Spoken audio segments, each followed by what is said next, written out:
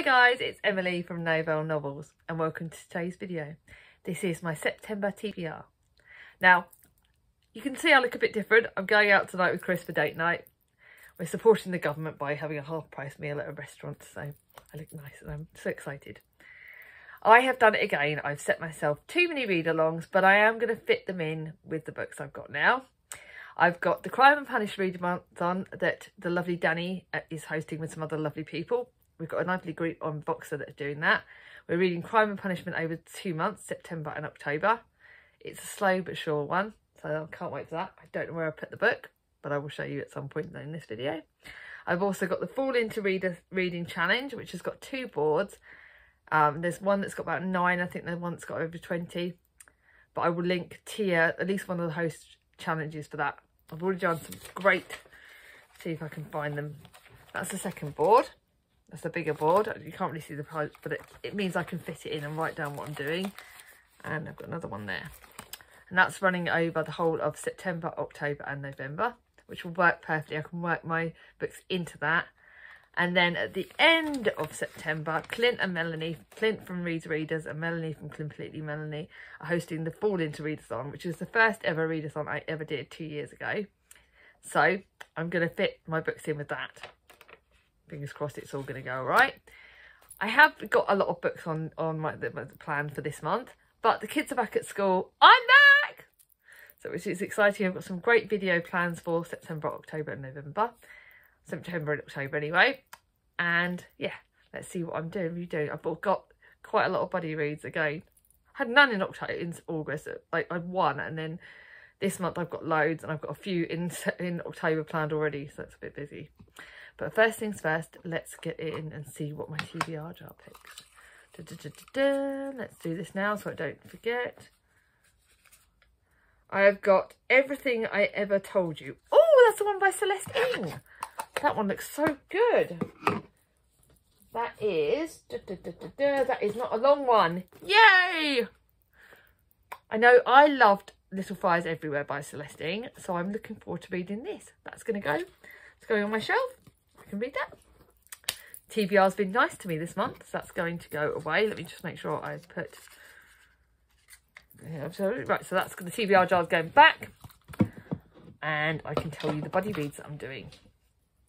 So, go and put those ones, all those books to one side as well. I am organised, really I am.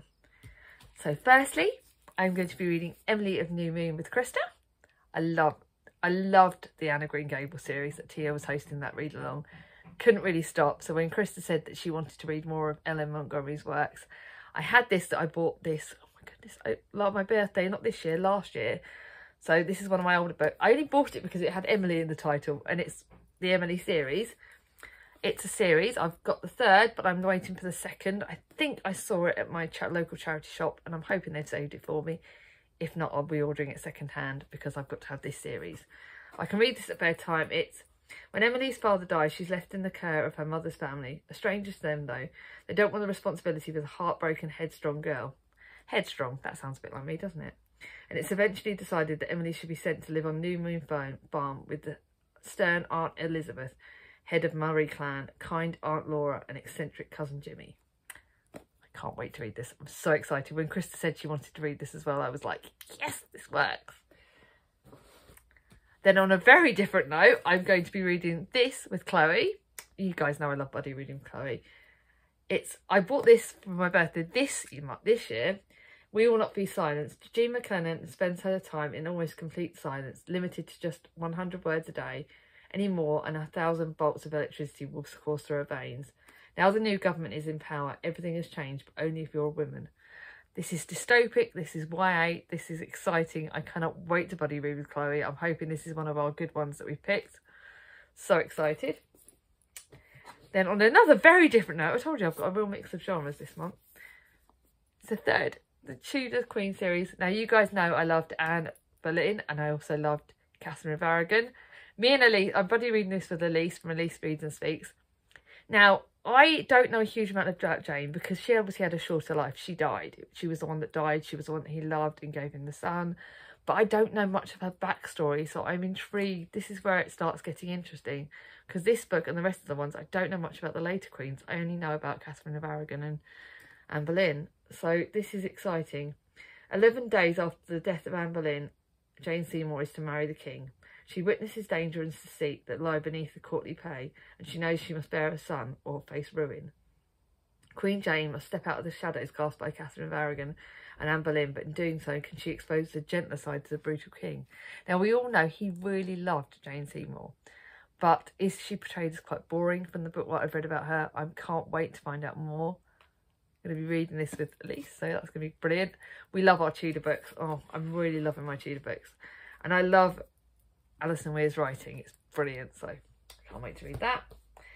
Then I will tell you in a bit what my friend's choice was, but Clint did choose this.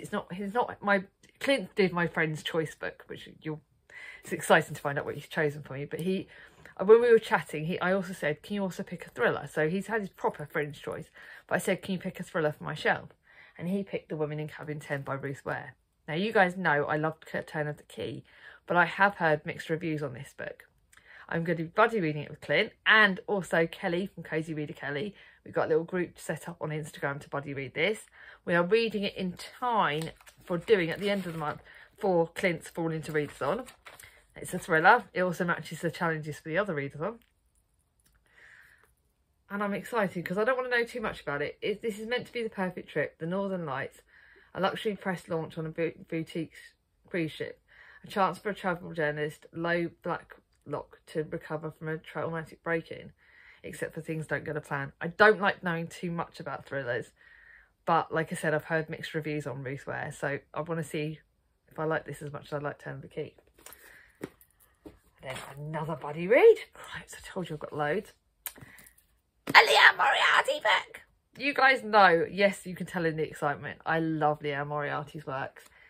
I bought this full price, which I don't actually very normally do. I'm buddy reading this with the lovely Danny from Spinelli Speaks. She also loves Leanne Moriarty's work, and I loved What Alice Forgot. Hypnosis. Now, I have mixed reviews on whether hypnosis works and much about it. I do know that meditating works because I've obviously done that with my CBT, my mental health. But hypnosis, it's kind of I don't really want to make an opinion because I don't really understand it too much. Therapist Ellen O'Farrell's new boyfriend Patrick just told her a secret. He has a stalker. Ex-girlfriend Saskia won't leave him alone. She sticks close to Shadow. At first, Ellen's disturbed, yet also curious. She'd like to meet Saskia, but neither Ellen or Patrick knows that she already has. Exciting, nervous. It's a chunky book. It's probably one of my longest ones for the month. It's cripes. Here we go. How many pages is it? 500 pages. Well, I did some big books in August. It looks like September's got the same. But it's Leanne Moriarty. Excuse me. I love Leanne Moriarty. Love Danny. It's our first ever buddy read, so can't wait for that. I think that's towards the end of them. I can't remember when exactly I said I'm doing that. The next book is one that I could easily scream. The lovely Charlie from Charles Heathcote bought me this as a birthday present. It's The Foundling by Stacey Halls. The cover, it's a hardback book. It's got the most gorgeous end pages. I can never thank Charlie enough for giving me this book. I loved The Familiars, and to have this hardback book is absolutely beautiful, and I'm grateful for everything you guys get me, but this is beautiful. Two women bound by a child, a secret that will change everything. It's set in London in 1754, 6 years after leaving her illegitimate daughter Clara at London's founding hospital. Bess Bright returns to claim the child she's never known. But then she finds out that someone else has already claimed her. I'm buddy reading this with the lovely Amy from PS I Love Books. I love Amy. Love this book. Cannot wait to buddy read it. I think, again, it's one I'm starting. I think this one I'm definitely starting in the 2nd of the month. I love The Familiars. So to think this is her second book, and I know that the lovely Simon from Savage Reads loved it. I know that a lot of my friends have loved it, and I cannot wait to read it.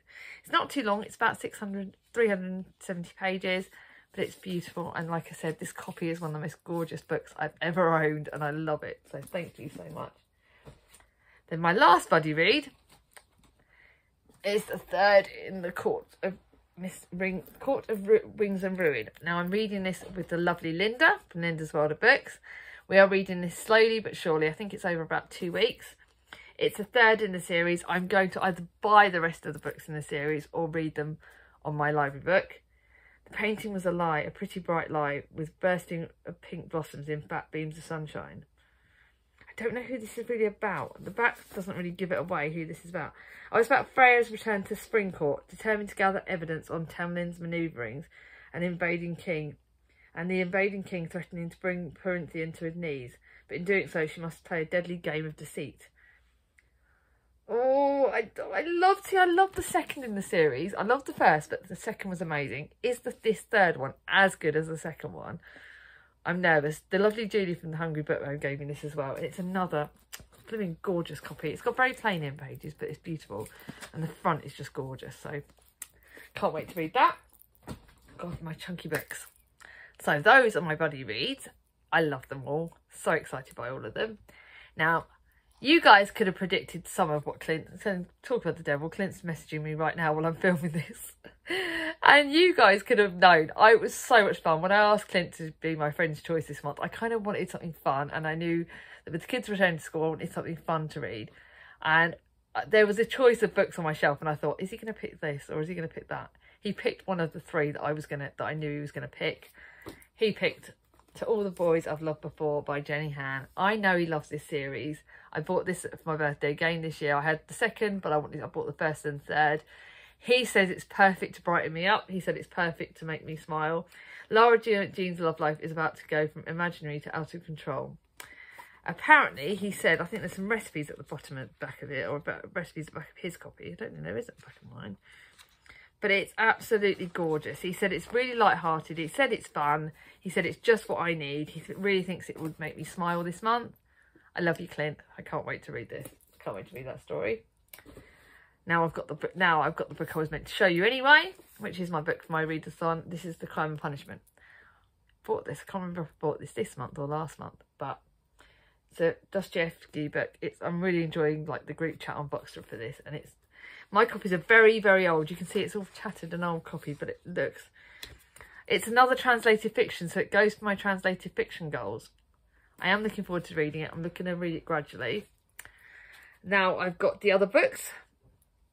So I have picked a book. You guys know, up there, I've got my 100 books, bucket list books. This book was on there. I bought it ages ago. I'm prepared it's going to be a weepy.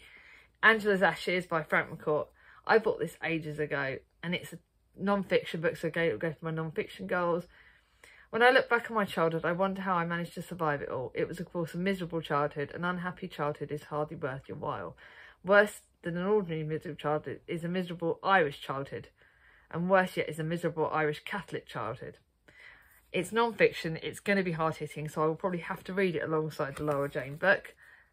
But it's one that, again, it'll go off my bookish poster. It'll go off my other poster, the other list of books that I've got to get through. So I need to crack on and get it. Now I've mixed in some interesting books. I love the books I've picked for September. I'm so excited. I picked a lighter book, a historical fiction book. You guys know I love my Maureen Lee. Normally I would add it in at the end of the month, but I thought I just wanted to read a book. It's Sisters. You guys know I love my sisters. I've got my two beautiful sisters, Charlie and Vicky, and then I've got my absolutely amazing surrogate sisters like Helen and Emma. I love them so much too. And this is set in Dublin in 1925. I don't think I've read many in 1920s and in Dublin, so that might count for another girl. Patricia, Tara and Adeline couldn't be more excited about leaving home and that with her father, Bernie, and heading to a new life in Liverpool. It soon becomes all is not clear. After they arrive in England, Bernie sweeps the girl onto a huge ocean liner heading for New York. Ooh, this looks exciting! It's Sisters. I love it. It looks brilliant. I love Maureen Lee's works. Just cosy works I need. Then at the end of the month, that I'm going to read for the prompt of a book with yellow on the front cover for Clint's Fall Into Readathon. Love on the Rocks by Veronica Henry. I know September, the end of the summer, but summer's already gone, but I still like the look of it. I love Veronica Henry's works. I love the chick lit. I thought I needed a good chick lit. Bit of a reminder of summer in this, and it looks good. So it's got yellow on the cover, so it matches that challenge. Looks beautiful. Looks light-hearted. Looks fun. It's just what I need. then you guys know that even with Victober in October, I'm going to be reading stacks of classics in that. I've got some other books to mix in already for that. But I wanted to get a classic over and done with. And the classic that I'd originally chosen is down that it might be the group read for Victober. So I couldn't read that. And that was one of the Charlotte Bronte's books. I think that was Shirley. So I couldn't read that. So I've been stupid. I got this full price when it was in lockdown. Tess of the D'Urbervilles by Thomas Hardy. When we were planning for another video that I'm doing with a group of people on Victober, we were chatting about this, and I read one of Thomas Hardy's books. I can't remember which one I read, but I wasn't a big fan of it. Now, I've heard the writing on the Tess of D'Urbervilles is very, very good, but I've also heard it's probably one of the hardest hitting, emotional, disturbing. Kate Howell was like, good luck, and I was like, okay, I'm nervous. But I wanted to obviously get my classic in. It's not a long classic. It's only like 550 odd pages. So it means it's a shorter one. But it's one that's going to be challenging, apparently. But I love this copy. It looks beautiful. And Chris is in the background, though I'm still filming. And then I wanted to read another non-fiction book. I got this from a lovely gift from Becca's book, from Becca Bookshelf. The Prison Doctor, Women Inside. That's the second book by her. It looks gorgeous. It's going to be hard-hitting. It's another one that's got yellow on the cover, so it might, again, I want to read that at the end. But I loved the first book, The Prison Doctor, so I really couldn't wait to read this. So I was going to pay full price for it anyway. So when I got this as a gift, I screamed. Couldn't wait any longer for that. I have to read it. And it's more about the women in the female-only prison. So heartbreaking stories from women inside. Nicole from A Beautiful Chaos Books has read it and she loved it. Can't wait to read it. Don't need to say much more about this. Then for another goal, it's for my books on the royal family. This is The Quest for Queen Mary. I bought this for my birthday with Chris. And it's a book on Queen Mary. Don't want to know too much about it, but it was only like £1.25 for my charity shop. It is about Queen Mary, and I don't know much about her, so I wanted to read this. I wanted to get one of my royal family goals in, and I thought an informative book in September while the kids are learning might be good. Then lastly, the last book that's on my TBR is the next book in the Lunar Chronicle series. Glenn, I forgot to tell you I've got it. If he wants to do another buddy read, we can read it together. But this is Fairest. It's one of the novellas, but it's the next in the series for the Lunar Chronicles. Then I believe it goes Winter, then it's Star of Above. And this is about Queen Nirvana. And it's about, but long before she crossed paths with Cinder, Scarlet and Cress, Levana lived a very different story. A story that's never been told until now. This is one of, like I said, it's a novella, so it's one of the shorter books. I can't see how many pages it is, because that's typical, isn't it? But it's not too big. Oh, here we go. It is only 220 pages, so it's one of my shortest books. I love the Lunar Chronicles. It's another one of my sort of fantasy series. Gonna get to that. It's exciting. Can't wait to read it. Now, I am so excited by the books I've got for September. I don't think there's any that are going to really be disturbing or be ones that like scare me. I've got the readathons to sort of pack in as well. These books obviously are ones I'm definitely going to be reading, but if at the end of the month I've got some other books that I might do. I think I've got a book up on my shelves that's a sci-fi book that'll reach another one of the goals, that if I get time I'm going to read that. I've got some of Charlie's books that she's lending to me that I might read. I like to have enough books that I know I want to be able to get through them, but not too many, so at the end of the month, or if I need to, I can dip into other books and mix and match them in. But what do you guys think of the books that I'm reading? Please comment below. Let me know what you think of the books that I've chosen for this month. Let me know if there's any if you want to join in on any of our buddy reads. I'm sure that my lovely friends would be welcoming, because they all are. You guys are amazing. Thank you so much for all your support on Instagram over my little break. Thank you for being so supportive and understanding in general. And watch out, when I come back, I'm going to be exciting. Yes, there's really no favourites videos anymore. I think I'm going to try and keep this channel to really is focusing on my booktubes. But I'll still talk about my lovely booktube friends. I'll still say check out these lovely people that I chat to. I've got so many friends on here. I'm also loving doing more work on Instagram, so please check me out on there. Still down to Snowbell Novels, and I'm loving it. The break's done me the world of good. It's great to be back, and I'll see you all soon. If you like this video, give it a thumbs up. If you're new to my channel and not subscribed yet, ring on my ding-a-ling, and I'll see you all soon. Bye bye.